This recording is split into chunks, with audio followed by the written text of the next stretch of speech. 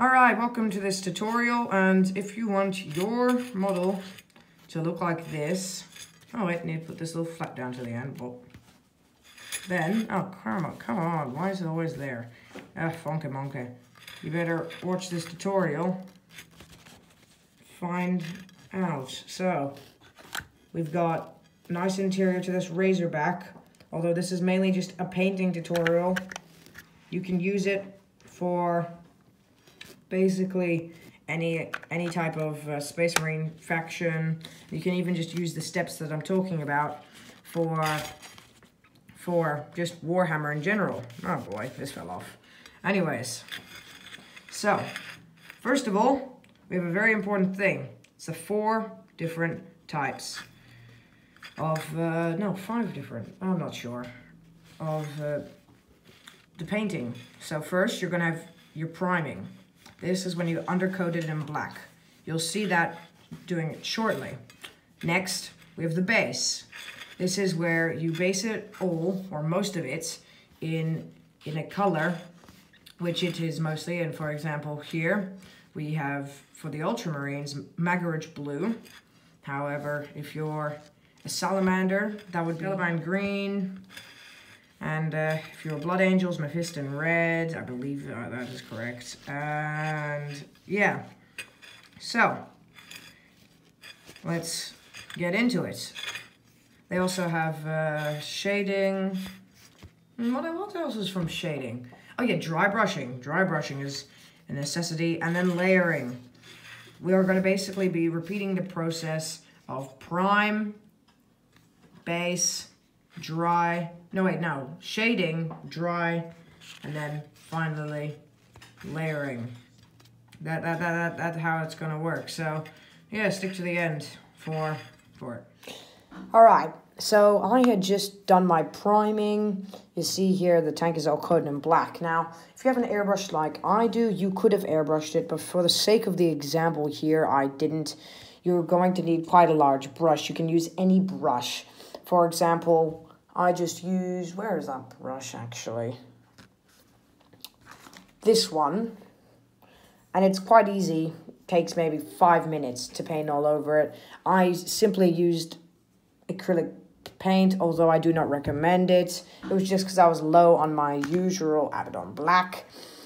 So yeah, next stage will just be doing the base. Okay, so once you've finished painting with the very, very watery, thin down undercoat, it should look a little bit like this. It doesn't have to be fully complete, and you're going to do a second one later. But for now, this is good enough. And so, yeah, and on the second coat, you're also going to be doing these little bits over here.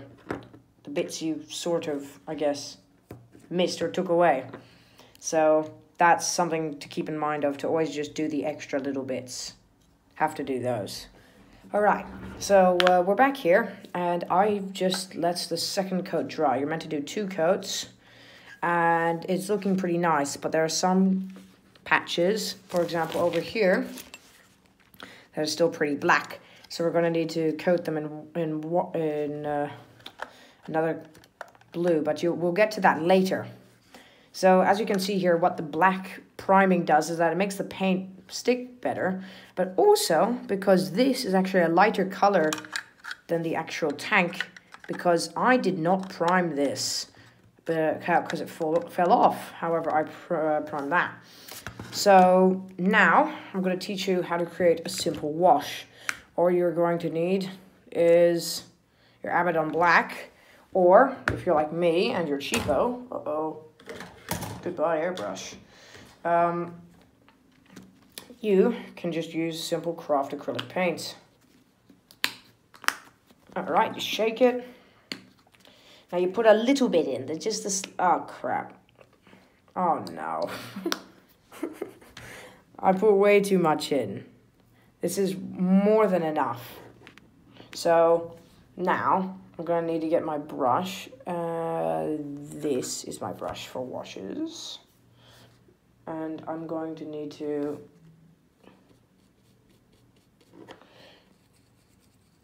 mix it. Oh, this is very thick. So this is going to be quite a hefty wash. Dip it several times into water so that it's heavily diluted.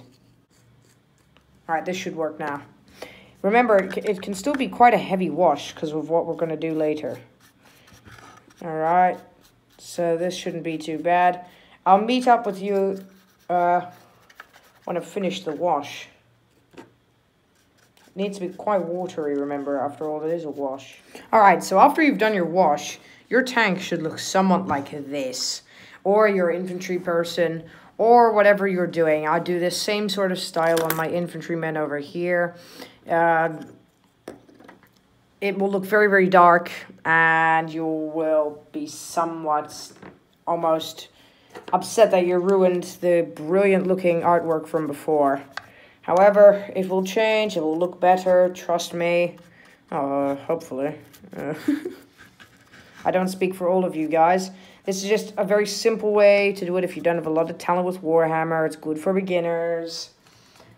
You don't really require that much. So, once it's all dried, now this will take a decent amount of time to dry. Like, I did this, I think, like an hour, maybe an hour and a half ago, and it's only like just dried. There's even still some patches that haven't dried yet. But I will continue on nevertheless. For this, I'm going to be using Cantor Blue instead of Magaric Blue for the pure reason that I want it to have a dark look, as well as I'm very, very stingy with my paints, and considering that my entire army is painted Magaric Blue, I don't want to waste it considering that I'm dangerously low right now. So I'm going to be using this very similar Cantor Blue for it. Although it's slightly darker, it'll just give it, I guess, a cooler look. So, let's begin. You're going to need to thin down your paint. So this, thin it down, then get a sponge off like any ordinary sponge that you have, kitchen sponge, just cut a little bit out. And then what you're going to need to do is dip it in and boom, boom, boom, boom, boom into just randomized spaces. I know this is a tactic used by many people, including many on YouTube, but I use this tactic, and I think it would be of great help for you if you knew it and you didn't watch those other YouTubers, which would actually be quite a surprise for me. So, once you've thinned it down, I will meet you back at the point soon. So, see you soon. Now I've finished it. You don't need to cover a lot. As you see, I actually have covered very little, just enough to give it some differentiation in color. So, yeah, next we will be doing our dry brush / layering. This will be used very, very well, hopefully, and I'm going to go for a thinner mixture this time. Okay, so now everything is looking better. But next we have to dry brush. I'm going to be using quite a large brush for dry brushing. Just try and find something flat and that has quite sturdy bristles. So what you're going to need to do is get the color that you would like to dry brush. For me, that would be Calgar Blue. So this is quite a bright color compared to how we're doing it. So what you're going to have to do is first shake it. You always have to shake these. All right. Then get a little bit. And don't forget to thin it down. Thinning this down will be useful if your paint water is dark, because I'll just darken the Calgar Blue. Now brush it in there for like a couple of seconds, like that. Now, you're going to need a piece of tissue paper and just wipe it on until most of it has come off. Now, what you're going to need to do is just to repeatedly do it on the model. It gives you brilliant effects like this. So, I'll meet you up when I'm done. I know this might be a little bit late, but you're really not supposed to put that much on your brush. Very, very little amount, so that when you brush it back and forth, you can see these amazing little lines over here that are just accumulated. It's like layering, but you need like no skill at all. It's amazing. See you all over here. So dry brushing very, very much helps, and it's an awesome way to do very quick layering, especially because with some of my old models, I'll show you, I had to do the layering by hand. Anyways, these are my new models. So, yes, I've tried dry brushing with this, but this is by far the most successful dry brush I've had. It looks amazing. Hope these techniques are good with you too. Okay, so if you look inside here, I have done the Xandri Dust second coat. It looks a little bit messy, but we'll go over that later with Ushabi Bone. I have also done black in some of the areas for your people, which will look somewhat like this. Black was for the gun. Well, if you guys have chain swords, in between the armor, as well as the gun holster, and any other spots that you might want to place them. So, yeah, I've done that. Next, we'll be moving on to Lead Belcher, which is an important color. So, yeah. Okay, so I have done quite a lot, in fact. I have not only finished the interior, like when I'm... crap, you can't even say it. You can't? Oh, here we go. Thank you for the fact, Vincent.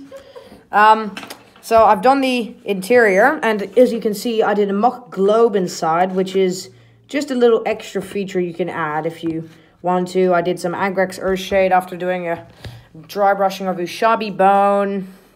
Now closing this up, I did attempt to do some dry brushing on the black. I'm probably gonna have to clean that up. But on another note, I'm almost done. I've done all of this. I've done the tracks, although I'm going to add some blood for the blood god, which will be very nice. First time using this paint. And yeah, I've also finished this guy, although he doesn't look too good quality. And my hunter-killer missile is not how I would have liked it. But I think I'm going to do all of that interesting stuff, and then I'll catch you later.